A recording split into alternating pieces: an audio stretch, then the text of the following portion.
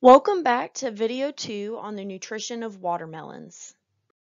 Now that we know more about what watermelon need and when they need it, let's get into why paying attention to your nutrient sources matter. There's a variety of nitrogen sources out there, but these three tend to be the most common I run across when working with watermelon growers. So we're going to look at these using the good, better, and best approach.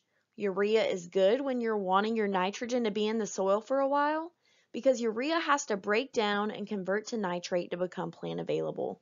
So if you're needing that nitrogen right away, you'll want to consider another source.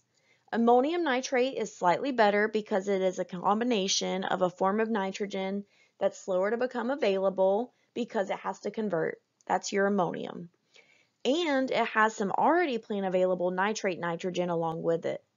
The main thing to watch out for when using ammonium nitrate is that ammonium reduces the uptake of other very important cations like potassium, calcium, and magnesium because it's also positively charged.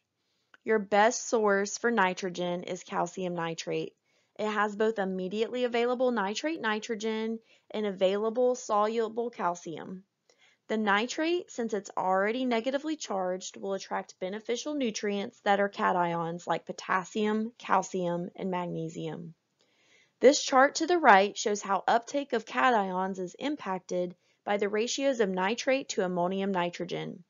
As the ammonium nitrogen increases in the ratio, there is also a decline in the uptake of these cations, which are very important for watermelon.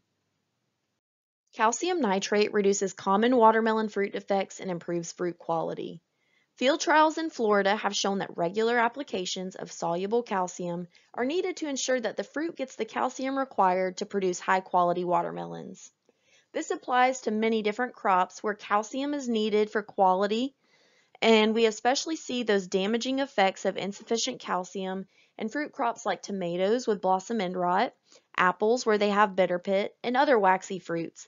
But a lack of sufficient calcium has an impact across all crops from lettuce and tomatoes to strawberries and citrus.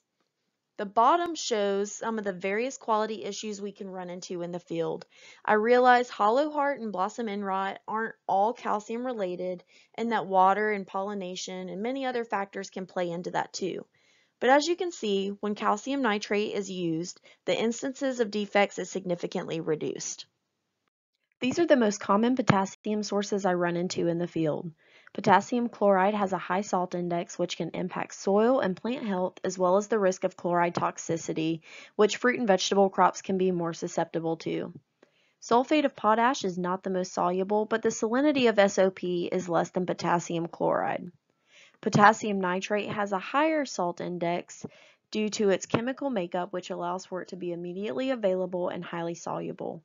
Potassium is able to be more easily taken up when paired with nitrate nitrogen, making this your best form of potassium. As I mentioned earlier, in order for calcium to be taken up by the plant, it has to be in soil solution. Calcium transport is a one-way process and goes in the xylem with the water to the top, and there's no way back down. When considering calcium sources, lime is helpful for managing soil pH, but it isn't very soluble. Gypsum is only slightly better, being just a little bit more soluble than lime. When applying either of these sources, you're basically putting the calcium out for your following crop year and not the current crop. Calcium nitrate is highly soluble and has immediately available calcium. I hope this was helpful in learning a little bit more about why your nutrition sources matter. If you have some more specific questions or would like to learn about the other nutrients, please feel free to contact me at the information on this slide. Thank you.